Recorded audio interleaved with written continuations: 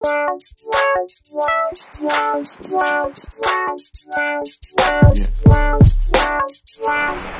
so it is an absolutely stunning day here at the Strand Beach. It is the 27th of December. Beautiful day today. I think the beach is going to be pumping. Already this morning I came down early to drop Courtney at work, and yeah, the beach is absolutely packed already. So I think people will be streaming in to enjoy the good weather that we are having at the beach today. Do you know, as I was driving down here to drop Courtney at work, I was just reflecting on the year, and one of the things that I do throughout the year, it's a great privilege, is I travel quite a bit. And often when I'm on an aeroplane, people ask me, so what do you do? I don't know if you get that when you're sitting next to people on a bus or a plane or somewhere. And it's always a strange thing for me to tell people I teach ethics.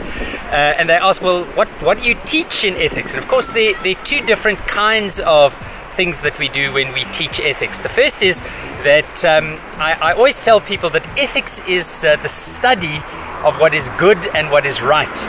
And perhaps one of the classical questions that's asked in ethics, certainly in Christian ethics, is the question, what is a good life? And by that we don't mean what does it mean to have a good life, but rather what does it mean to live a good life? What is the good that we should be living in our lives? And of course, when we think about that, there are at least two ways in which we can think about goodness in life. The first is that the goodness in life can have something to do with the way in which we describe what is good in the kind of lives that we live in. This is called descriptive ethics. So often when I look at what's happening in politics or economics, I can do a descriptive ethical analysis of that and say, well, perhaps this is good and that is not so good. That's descriptive. The second is that we can have a sort of an applied goodness. In other words, we can look at something, a situation, and say, what would be the good thing to do in this particular situation? What would be good or right or best?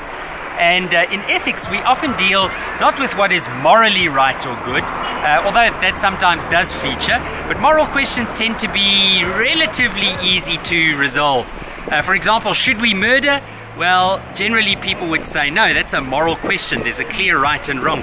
But often what we deal with are these ethical dilemmas, an issue in which there's neither an entirely right or an entirely wrong answer. For example, even though you may believe it's wrong to murder, what do you do if someone breaks into your house and threatens your life and the life of your family?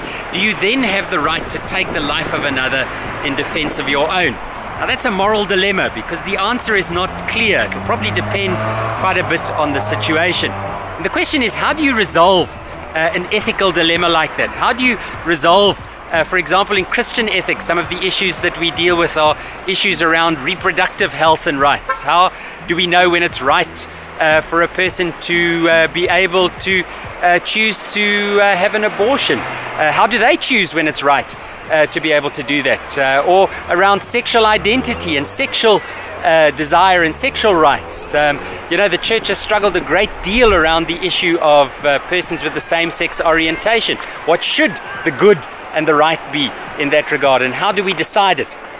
So recently in Christian ethics, certainly, there's been a turn to what is known as the Aristotelian. In fact, if you read Sam Wells' wonderful book, An Introduction to Christian Ethics, you'll see that he has a whole section there on the Aristotelian turn. Now, the turn towards Aristotle has been a turn towards what is known as virtue ethics. In other words, what would a good person do?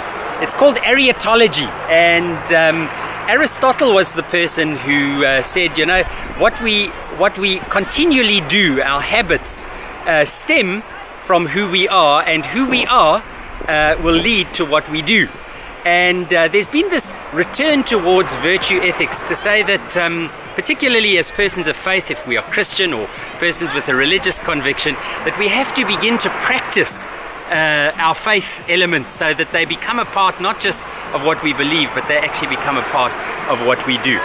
So maybe today I want to encourage you to think a little bit about that question. What is a good life? What would a good life be for you? What would a good life be for the people around you? People that you know, but more importantly, people that you don't know, perhaps over whom your life has some influence or power.